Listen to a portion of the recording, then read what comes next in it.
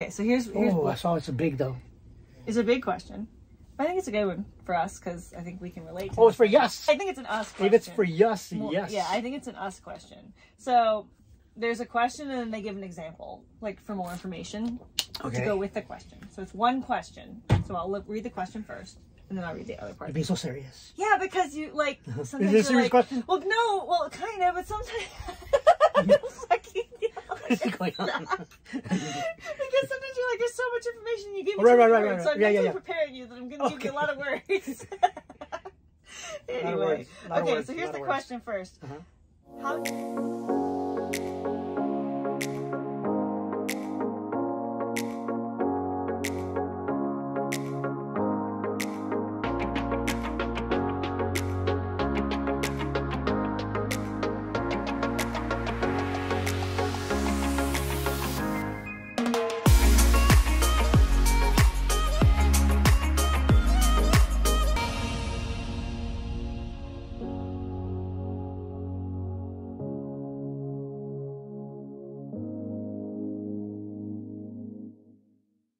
How do you work through clashing neurodivergent traits? Okay, it's a simple question. How do I? Like I'm thinking. You and I, or me with others? Well, like us, I'm guessing. So here I'm going to give you more information. Okay. So I don't know if y'all have any, but myself and my youngest do. It's a topic I see like nothing about. For example, I don't want to suppress her repeating words, sounds, in case it's a STEM thing, but it triggers my misophonia, which is like, you know, sound intolerance. And so it's been heck to navigate. So I was wondering if y'all had any thoughts. So clashing neurodivergent traits. Traits. Yeah. So like sensory issues is a big one. Clashing sensory issues. Okay. I swear you could do this whole interview by yourself. I know. Phew. I'm helping. I'm leading. So. Do we have clashing sensory issues? Yes. Definitely. Whether it's brightness or low light, cold, hot environment, other things. Yeah. Sometimes the communication things will clash with one another. The way David communicates, the way I communicate. The way we understand things is an issue also. I don't know about you, but like when I feel like I'm communicating clearly, and even if I'm not, or if I don't know how to communicate any more clearly, or like I feel like I'm not being heard, I get really, really frustrated. Really hard. Quickly. Yep, really get frustrated. Quickly. Yeah.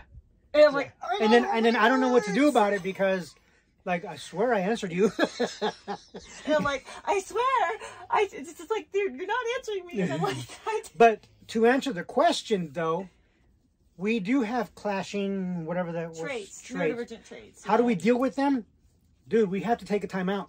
Yeah. We have to take a time out. Yeah.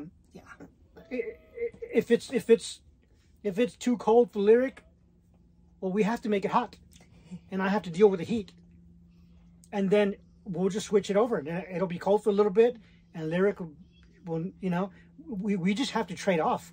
Yeah. We have to trade off. I'll have to sacrifice or suffer being hot for a few minutes, maybe even 5 minutes, and then turn it up again, cold, and Lyric will have to suffer being cold for like 5 minutes, and then we'll switch off again. There's no other way that we know how to do this. We have to provide for each other. When it comes to needing space, we live in an RV. There's not a lot of Listen, space. there's not a lot of space, but there is space. You know, if you need to lock yourself in the bathroom and take your phone with you and just sit on the toilet while not doing your business, but you know, to hide and lock it in. Hide in the room. But we have a bedroom. Like you can go. Actually, you don't have to lock yourself in the bathroom. You can lock yourself in the bedroom. You can go to the bedroom. Or there's a loft up there. A loft, yeah. You just I don't have to escape Lyric. Are you sure? I'm annoying. I have to escape now. I am sensory overload. Okay, Lyric. I don't know how long this video is going to be. It's going to be a bunch of little videos. Lyric likes to talk a lot. Yeah. Lyric likes to talk a lot. I don't even I just do. I don't even know if I like it. It's just what I do. I don't know. I can't control it even. So Lyric talks a lot. Yeah. Sometimes I don't know when I should be paying attention. Because sometimes you should. Like, are you talking to me or are you talking to yourself? I'm like, no, I'm not talking to you. Right. So there's some times where Lyric will go off and talk. Like if we're driving somewhere and I'm driving and Lyric's in the passenger side, Lyric's talking and talking and talking. I don't know when Lyric's talking to me. It's true. and needs a response, and I'll just ignore it until Lyric turns, well, what do you think? You know? So it's kind of, I don't know what this has to do with anything. Cellophane, they call me cellophane. Because David is like, I'll say something, and then like 2 seconds later, David will say the same thing. I'm like, I just said that. All the freaking time. Did you see the cow standing on the roof of the barn? And 2 seconds later, David will be like, there's a cow on the roof of the barn. I'm like I just said that. But I do the same thing to you. But this has nothing to do with differences, though. No, we just got off track. We got off track a little bit. Funny. But Lyric does that. Yeah, it's okay. What was the thing again? The question just turned into 3 questions. We answered the question, then we went on and gave extra. Did we actually answer it? Yeah, we answered the question. We totally answered the question. I was asking like how we deal with competing sensory differences. So it's like we've got to have our separate space. Or if it's a sound sensitivity, like the dogs trigger my sound stuff a lot. So it's like I have noise canceling headphones, or I can put on headphones, listen to music, go for a walk, get away, like create that space, go take a break in the room or whatever. So like all of that is like you've got to kind of create your own space, respect each other, and say, hey, I'm gonna go take a break. I'm not mad at you, I just need a break. I need to go take a break. I'm gonna go. I'm leaving you, take myself out of the sensory break, like remove myself from the situation. Right. So it doesn't become an explosive situation. Right. Because that would be bad. But you got to give the other person their time. Again, referring back to the heat thing.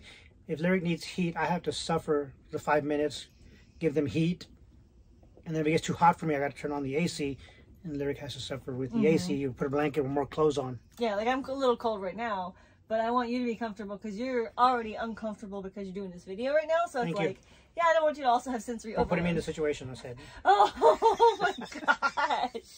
But I don't want you to also have sensory overload and like be kind of like in an uncomfortable situation. Right, because what will happen? I will walk away. Yeah. I will walk away. And I don't think I can blame you. Right. That would be too much. So it's like I'm compromising. And it's like I can stim and like pet the dog who's warm and like I'll be okay. Like I can be okay for a little bit. It's only a little bit too cold for me. Just a slightly too cold. And when the breeze stops blowing, it's okay. It's just every now and then that breeze kicks in. It's like, oh, dang.